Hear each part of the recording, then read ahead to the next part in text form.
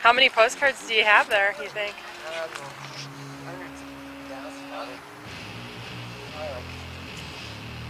It's like 2,000 or 3,000 from all over the world. Three are innocent, and that we really want people to be aware of the new evidence, the forensic and DNA evidence that has been analyzed and is filed with the state courts, and it just proves unequivocally to me that Jessie, Damien, and Jason are innocent. So how do you know about all this?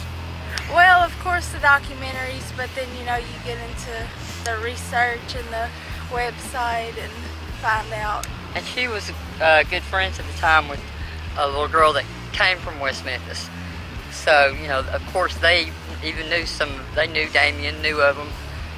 And I knew I believed then that they were innocent simply because I have research in criminal background, and I just believe they were innocent.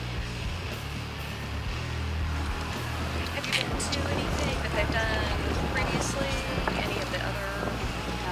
This is the first thing that.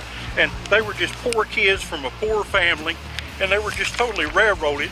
The cops in Arkansas are famous for being corrupt, especially in that area. And the deal is, they had a hideous crime. They needed to frame someone for it, so they found 3 poor kids from poor families and framed them for a crime that they couldn't solve or didn't want to solve, because I think that one of the stepfathers was involved, who was an undercover informant for the West Memphis Police Department. Damien's a friend of mine. I'm a good friend of his wife, Lori Davis. That's how I really got very active in this cause, and the reason I formed Arkansas Take Action. We corresponded with it. I mean, if it wasn't for the first film, you wouldn't be here. Damien would probably be put to death already. And we feel we have the responsibility as filmmakers to follow this story now until it comes to a natural conclusion, which we hope is going to be the release of all 3. Please go to wfree.org. Read about the new science. Read about the new evidence. It is real. It is absolutely firm, and it proves the innocence of these 3 men who are wrongfully convicted. I think it's important for our elected officials, I don't know if there's, but all elected officials, to know that we are watching them, and we care about the decisions that they make and what they pay attention to. So I think it does matter that each one of you is here today and that people sign these petitions. And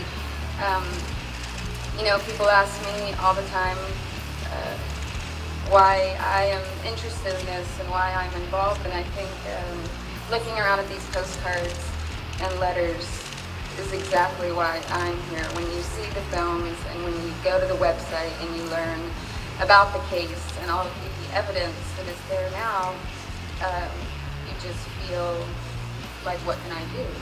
Any little thing. And everyone, these people from around the world wrote a postcard, and I went on the website and learned more and donated to the defense fund